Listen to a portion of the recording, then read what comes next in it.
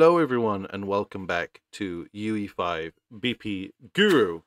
We're into a new tutorial and basically I've been working on this random little project just for a bit of fun where you play a werewolf and you go around, you kill stuff, a bit similar to Destroy All Humans. And I've been learning a bunch of new kind of fun things from this, just from making this little game, and that's kind of what it's all about, is just learning some new stuff. And the one thing I'm going to be showing everyone is if I go up here, you can see your footprints, you get a little splash, and you get the sound. And it follows the direction. I've seen a lot of tutorials doing this, but none of them ever correct the direction of the actual footprint. They always just have it kind of go into one direction on the X value. So I will show you how to fix that too. And I'll also do the splash and the sound as well, just because it's all in one neat little package. There's a bunch of other random stuff I've never done in this tutorial, in Unreal before, so I might cover those as well, just because I've never done tutorials on those sort of things before. Things like dropping the coins spinning, and just like breaking boxes and stuff as well, or any item really for that matter. But I can show you how to do all that stuff just from this game I've done alone as well. I even covered climbing mechanics as well. The other thing as well I've done in this is, of course, crouching, but that's something that you can find tutorials on for everywhere. But one thing as well that a lot of people don't cover is swimming. And I've done that here as well. So I've even done some swimming stuff. So if you want to know any of that stuff, let me know in the comments, because I'll be more than happy to cover that.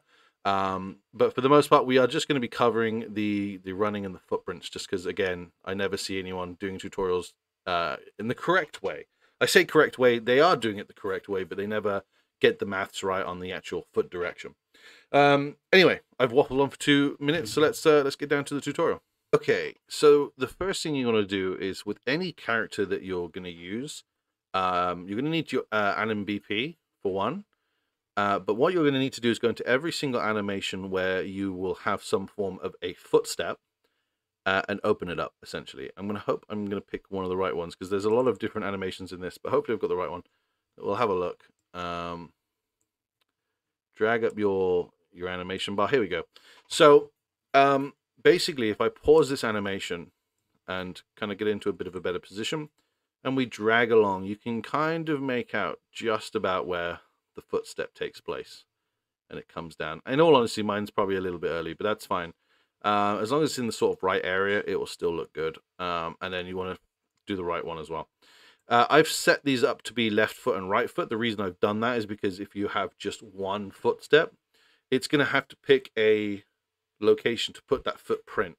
So having two separate ones, so like a left one and a right one, just means that you can split out where that position ends up.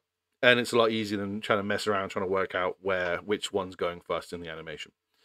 To create a new one, just right click, add notify, and you can just create new notify. You can see I've got one for like climbing right and left. I've got one for swimming and all sorts of stuff.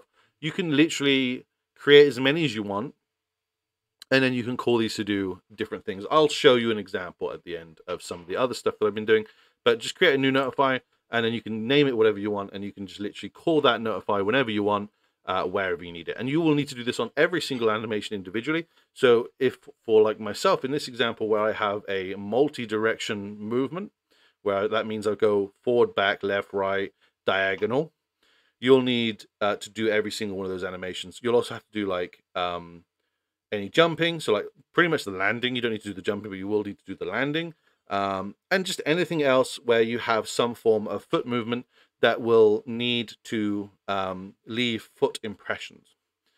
But yeah, so do that for all of your animations. Put your left foot and your right foot. Make sure obviously you set them all up correctly. And then once you've done that, you can come to your animation BP.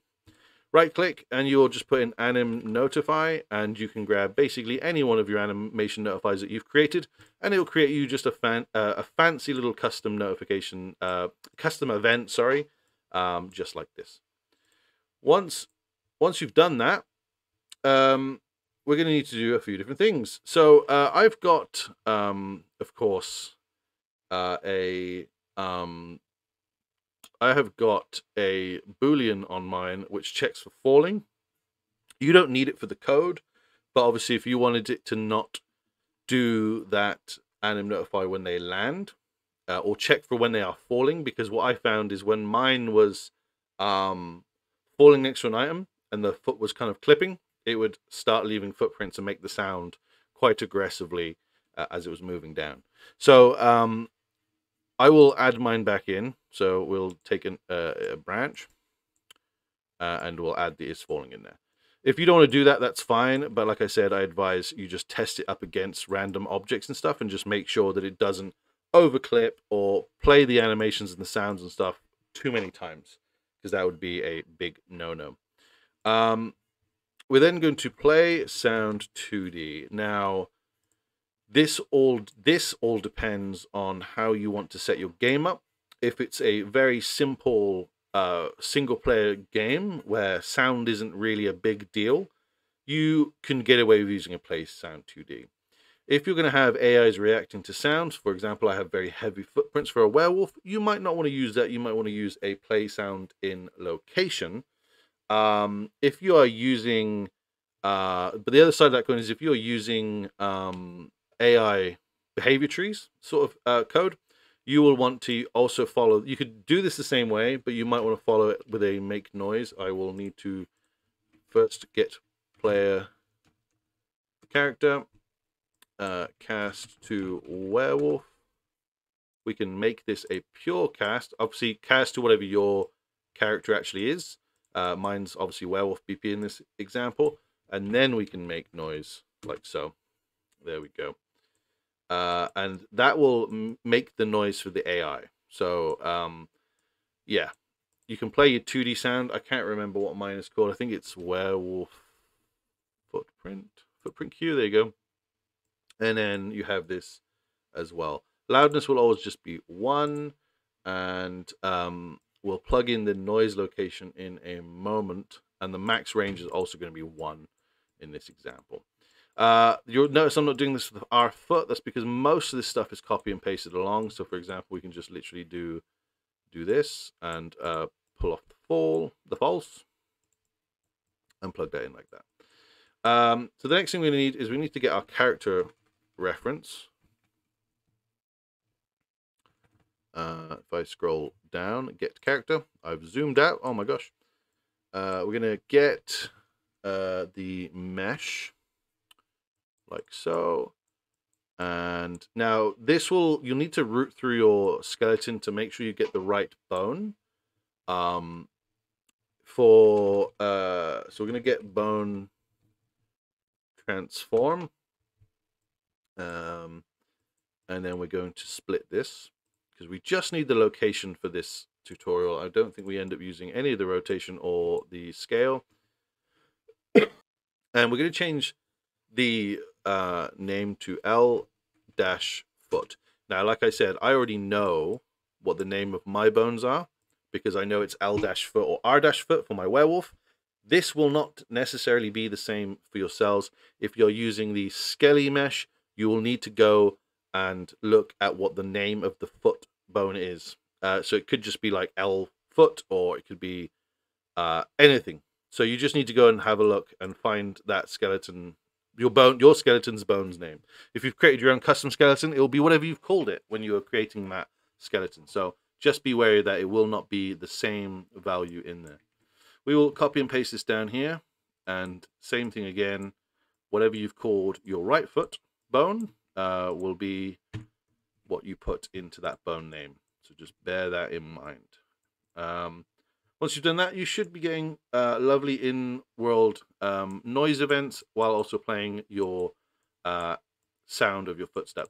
If you want to have, so I did a tutorial way back when. If you want the surface stuff, you will have to put all this stuff later. I just didn't want it for mine. I just wanted the same sound to play for my werewolf. So once we've done that, we're just going to want to do a line trace. Line trace by channel, and the start will be the location of our left foot, and the end we want to subtract from the vector, and the only thing we want to subtract on is that Z axis.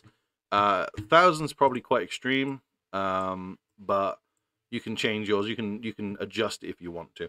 but I always found 1,000 was pretty good. If we hit something, we basically, so again, this is where that segment would come in of if you wanted to do the surface type, because you could break from this, and then you could do where would it be?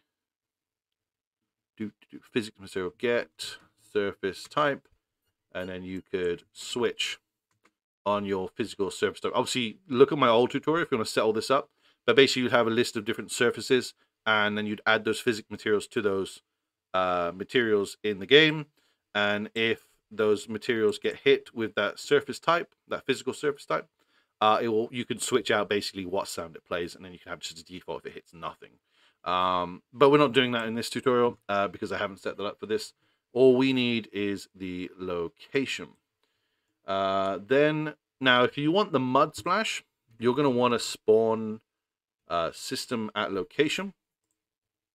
Plug that in, and all we need to do is apply that location. So it'll just basically spawn in that location, whatever you want. I can't remember what I called it. I think it's mud surface. There we go. And that will basically spawn that Niagara system in that location.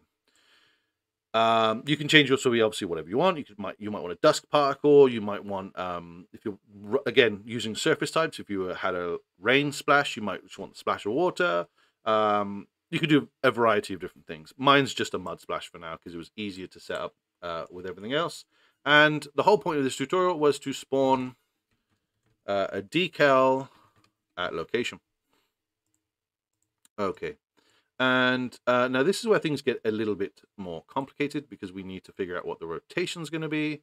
But for the most part, we're going to stick that location in. My decal, the one that I used, was a bit of a finicky one. So I needed to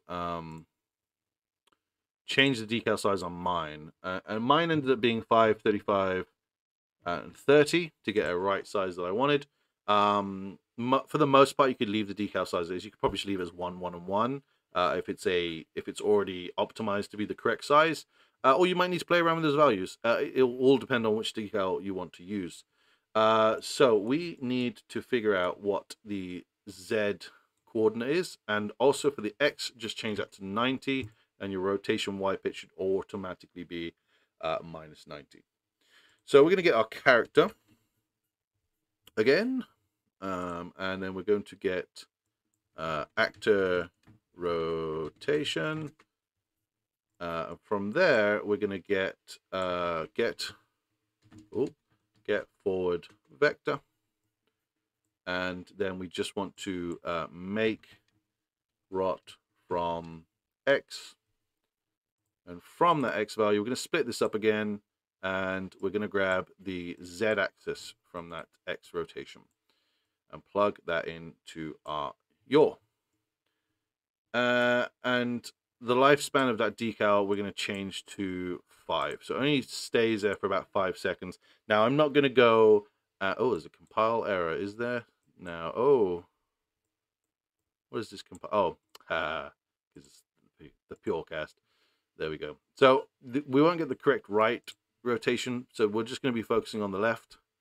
And if everything's correct, we should get the correct rotation now out of that value, like so. Obviously, the right one's not working because we haven't finished plugging everything in. But obviously, if you just copy and paste that down from everything else, you will get the right one as well. Hopefully, you found this tutorial useful. And hopefully it all made sense. If you have any questions, put them in the comments. I will be aiming to answer everything that I can going forward because I'm back fully now. So I do apologize for my absence in the last few months. But yeah, if you have any questions, please put them in the comments. I will be happy to answer them. And if there's anything from what you've seen in this video today, like the box breaking, the token pickups, swimming, the climbing, any of that sort of stuff, let me know. I'll be more than happy to try and set up a tutorial for you guys to follow so that you can also get those things in your game as well. But thanks so much, guys, for watching. As always, if you're new here, hit that subscribe button. If you're a member watching this, thank you for being a member. And I'll see you in the next episode. Much love. Take care. Bye.